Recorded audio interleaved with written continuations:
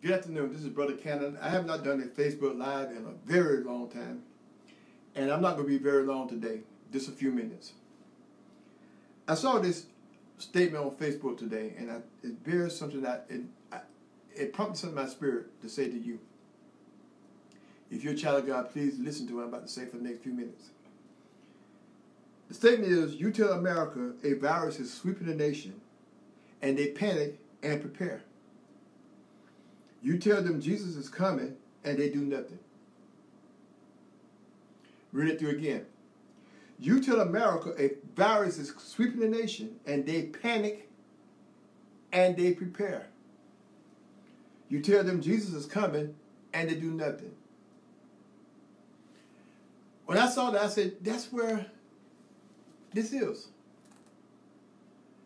You see this coronavirus going around? People going to stores and buying that stuff. I saw pictures of the day where people went in stores and just buying out everything, even onions and garlic. They're talking about all the shortages of masks. They're talking about now they have places where you go and drive up for testing, and people are holding the lines up who don't have anything wrong with it. They just want to make sure. Nothing wrong with being sure, but you don't have any symptoms, but you're going to check to see if you got symptoms. Panic. I was in Walmart this morning. My grandson pointed out to me and said, look, he showed me the paper aisle where tall tissue stuff is all gone. Panic buying. And they told us over and over in this thing. And I want you to listen very carefully. Like I said, I'm here just for a few minutes. They said that the majority of the people who will get the coronavirus may not even recognize they got it. And they may have it be so mild, they don't even realize they have it. They say if you're young, your chances are very good of surviving it. If you're in this later ages of life, your chances are slim of surviving. And yet, people are panicking over the coronavirus. It's not time to panic, people. It's time to pray. 2 Chronicles 7:14 still says, if my people which are called by my name will humble themselves and pray, seek my face and turn from their wicked ways, then will I hear from heaven and heal their land. It's time to pray. All panic going to do is cause it to come more and more and more and more. But when you pray and have faith in God and believe God, then you see God stand up. I heard a prophet the other day say that coronavirus is not going to be here that long because the people of God are praying against it and they're overwhelming it with their prayers. And that's a good statement. That's a good prophecy. But if we don't have faith in God, but we have faith in the coronavirus, then our prayers ain't going to do us no good. We got to learn how to channel our faith into God, turn to God, and seek God's face. I want to say this to the children of God, and this is very important to you, children of God. Deuteronomy 7:9 says that God is a faithful God that keeps covenant. You must realize that and believe that. He's faithful, and he will keep covenant.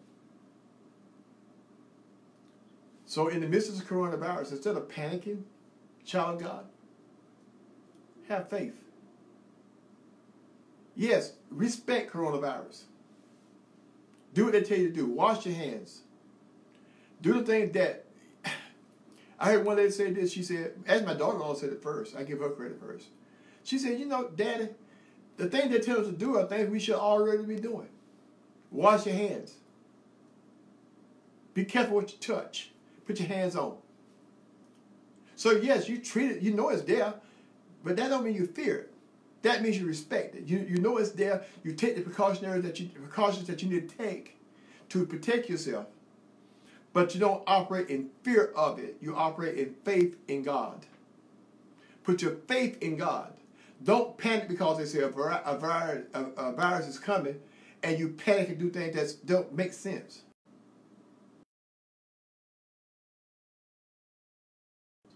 Fear. Because of fear. So we got to stop. We got to stop the fear. We got to stop the fearing. If you're going to fear God. That's the beginning of wisdom. If you're going to fear anybody, fear God. Don't fear the coronavirus. Don't fear the pandemic. Fear God. Put your trust in God. Put your faith in God. It's time to stop singing the songs, I believe him, and really believe him. We got James Cleveland sung a song years ago, Where's Your Faith? It's time for us now to do a self-inventory, a self-check, a self-analysis on our faith and find out where our faith is. And to see if our faith is in God and his word, or is our faith in the report of man. Because if our report is the faith of man, if we're basing our faith on the report of man, then we're going to have problems. We're going to have situations and circumstances. But we put our faith in God. God is faithful. He's a God that keeps covenant. So I was going to ask you a simple question, and I'm winding up. Where is your faith? Is it in God or is it in man? And one more thing I'll say is too. It's good to trust the government to do what the government is trying to do. I thank God for what the government is trying to do. I even thank God for President Trump saying on yesterday was a National Day of Prayer. But here's the thing that's really key here. The government is an entity that's trying to do everything in its power it can do. But what's key is the people of God that has the ability and the power and the potential to change things on our needs. We can change things. But if we're panicking instead of faithing, F-A-I-T-H-I-N-G, faithing, operate in faith. If we are panicking instead of having faith in God, we're going to change things too, but for the negative. But if we have faith in God and trust God, we'll change things for the positive. So where's your faith? Who's your faith in? See, it's easy to flip it and say, oh, I believe in God. But do we really believe in God? And I put myself in that too. Do I really believe God? Or do I believe the report of man? Then Isaiah said, whose report do you believe? Julius, whose report do you believe? John, whose report do you believe? Mary, whose report do you believe? God is faithful. He will not let us down. He will not desert us.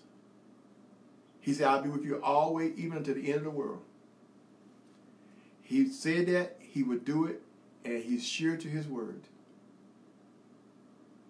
Amen. When you hear bad news, don't panic.